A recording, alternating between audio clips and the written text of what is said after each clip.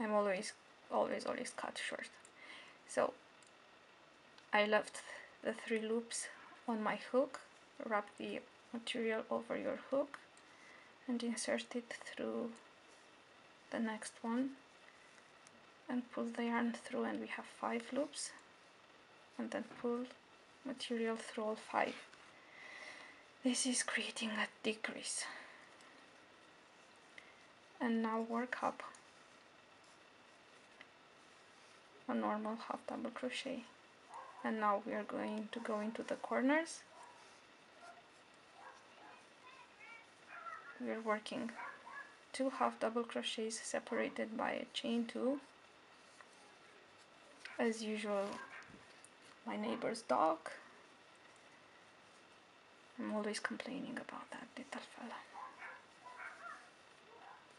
Oh, there are 2 now. Okay, we're working the second set in the corner, and now we're on the other side. So just reveal your first chain there. That's the first chain. I wish I could focus on it better so you would see it. That is the first chain we're working in. So wrap your material over and insert your hook through that one.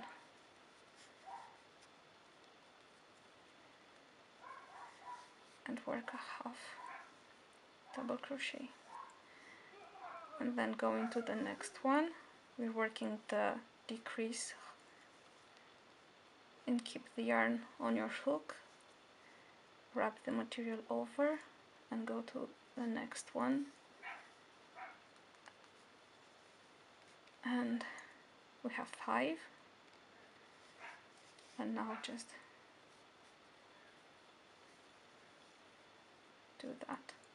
And work another half double crochet in the next space. Corner again. So working 2 half double crochets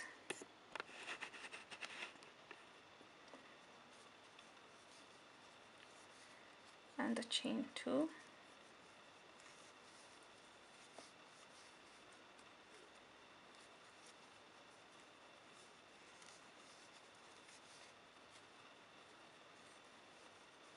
and I'm going to finish up my 2 other sides off camera, and then I'm gonna meet you up, guys, again for a third round.